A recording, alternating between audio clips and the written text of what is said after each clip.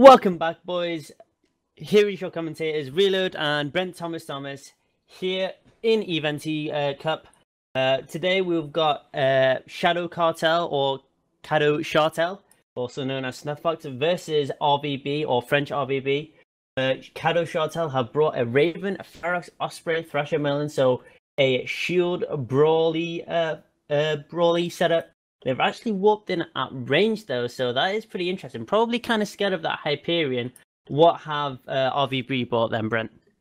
Well, you mentioned RVB has brought. Cadow Shartel has brought Hyperion, Prophecy, Exeg, Aldos, Rifter, whereas the Hyperions come at 0, with the Rifter coming in at maybe 20, and you've got the Algos Prophecy coming in further, and then sitting all the way back at 50, you have the Exeg, just trying to stay away.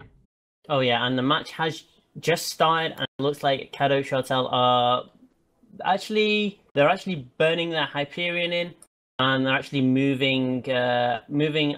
positioning their forces actually behind the Hyperion, like using it as a big meat shield in a way. If it kites backwards with those torps, its short range is going to get deceptively larger. Oh yeah, and it does look like he is taking the full brunt of the damage. Actually, no, not much damage is actually being on either side, but it does look like Raven's actually taking quite a lot of damage. But that Hyperion is now tackled, and the Raven is kiting away now. But the Ferox is also tackled on the RVB side. You've got to watch that the Hyperion also has newts on it, and it's not going to be a large newt due to the fact that it's the Thrasher that's tackled it. But you've got to be aware that the Hyperion's going to have those very, very large hybrid weapons that just drain so much cap. But it looks like this Raven's taking the full force of the damage, as well as this Hyperion. The Hyperion's just dropping into low shields while the Raven's halfway through. Yeah, it looks like the Raven is losing the DPS war, even though he is not even tackled. I think this Hyperion is probably loaded null and trying to get as many pot shots as possible on that Raven, but he is counting away now just fine. He is getting back shield, but this Thrasher, wow, he just got nuked. Oh, he's actually got some shield, but he is actually going to die very soon. He did YOLO tackle that Hyperion to stop it from catching the Raven, and he is down. Yeah, the Thrasher getting a little bit too close there. You've got to respect the Hyperion has both a web and a status grappler. So if you get within 100 meters of that, you're dead in the water. Oh yeah, absolutely. And looks like the Merlin also tried to go in for the Hyperion tackle, trying to hold the Hyperion. It's such a scary ship, but it looks like the Hyperion is now free. He is grappled, but obviously the grapple at 20 kilometers is actually pretty weak, and looks like they're actually switching damage to the Prophecy, knowing that those links and those rapid lights are kind of important. You have to watch out for this Hyperion. This Hyperion is taking torp damage from a Raven. That's up to 1,000 DPS. The it looks like this Hyperion is getting kited by the Raven right now. The Raven is kiting the Hyperion, but he is tanking. For now, anyway. They've done quite a smart thing here of splitting damage. They know this Raven can beat that Hyperion's self-rep. So what it's doing is they've just sat the Raven on the Hype and says, go boy, go kill that. So the Exec is just having to choose between which ship it wants to save. Does it want to save the Prophecy with the links, or does it want to save the Hyperion? Because unlike the Augur, it only has 3 reps. It can't split them evenly between the two. It has to choose one and let the other die. Yeah, and it looks like there's too many battles going on right now. There's the Hyperion and Raven brawling it out while the Osprey is sticking close to the Raven.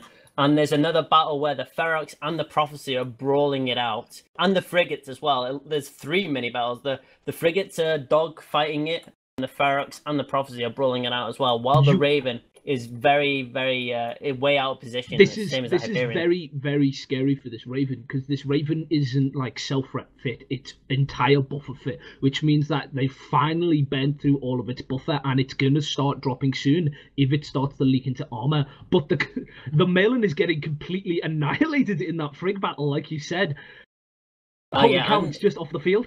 Yeah, Merlin down. It was a Rifter and an Algos versus a Merlin. Even though the Merlin did have reps, it wasn't enough, and it did go down. But the the second battle where the Ferox versus the Ferox versus Prophecy, it does look like the Ferox is winning that battle at this very moment. the Raven is also losing his battle as well. It's just bleeding into armor now. One of the things not a lot of people realize is when this Osprey is running all 5 of its reps, going as fast as it can, due to the fact that it is fit with a ancillary shield booster, its cap booster isn't large enough. It can't boost to continually rep, so it's only stable with 2 out of the 5 reps it has. So as the fight's going on and on, it's reached the 5-minute mark, it's going to be repping at maybe 40% of the power that it usually does. Oh, yeah, as you can see that this Raven's just dropping now because of it. Yep, and basically right now it's just a war of attrition right now. The Prophecy is stabilizing, the Hyperion's also in half armor, and this Raven is in structure. He will die soon if he does not get any reps, and he is down. It looks like the war of attrition has sided to the Cadow Shartel team, and looks like their lead will increase very soon if this Hyperion starts moving. Yeah, and it does look like... I think we've reached the point of no return. I think that enough damage has gone off that Hyperion's safe, and the Prophecy is not going to go down anytime soon with just the Ferox on it. Yeah, it does look like the Prophecy is probably going to stabilize, and the Osprey just got nuked now, so it is just the Ferox right now. Cadow Shartel cleaning house, actually going 5-0, which is quite surprising considering how the positioning warfare was going for RVB, but it did look like the full blaster brawler setup just pushed through, and you have to be impressed with how fine of a line Cadow Shartel tread with this. They got into the last bits of their tank before they started taking structure damage, and manages to just gamble that bit of EHP to win here. Oh yeah, it looks like Team Tama did in fact bring their slaves on this match. That's why none of their armor ships died, of course. But it does look like this Ferox is going down now. He's in armor and he's gonna get cleaned up just fine. And there he goes. It looks like he is living to win right now, but the Hyperion is in rage and he's gonna apply that massive blaster damage. And looks like this match will go to Team Tama.